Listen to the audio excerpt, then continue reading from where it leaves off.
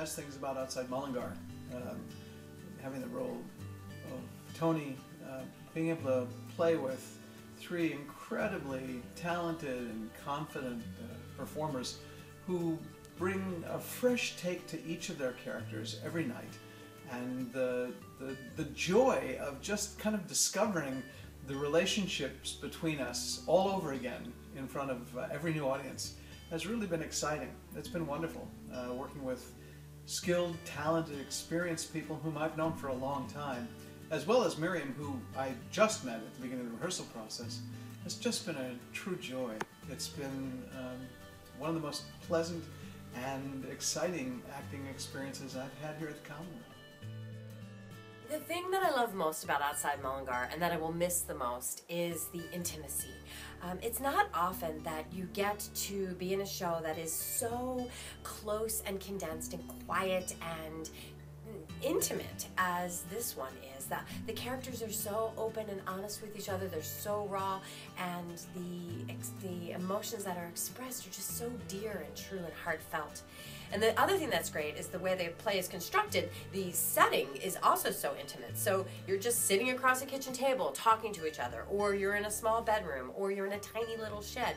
So the proximity of, you're so close to each other and so intimate with each other, and then the feelings and the emotions and the truths or secrets that you're sharing or not are so intimate, and I just love that. It's not often you get to see that.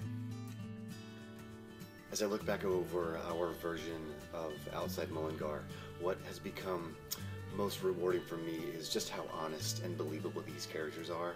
Now, that's not to say that other characters in other plays are not as believable as these people are, but there's just something about them that I think everyone in the audience, there's certain aspects of them that are so easy to connect with because they are us. They do have the same struggles that we have, and that's been very satisfying to be a part of. Secondarily, the end of this play is spectacular, and the secrets that are revealed at the end of the play are amazing.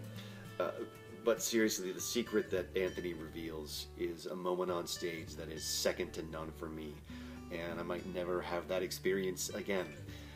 If you've seen the play, you know what I'm talking about. If you've not yet seen the play,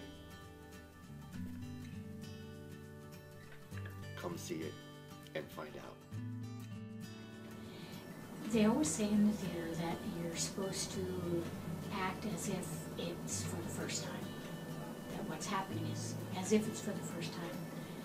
And I feel that that is really what we're doing every night on stage. It feels so grounded and so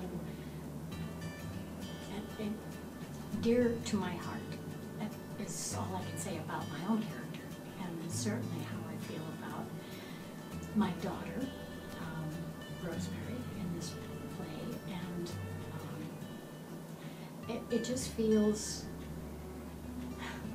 very intimate. It feels wonderful, and I love the people I'm working with. You couldn't hope for a better cast for this show. You couldn't hope for a more beautiful script. You couldn't hope for a more wonderful theater experience, I don't think. Come see us and send us off with the love that we want to share with you.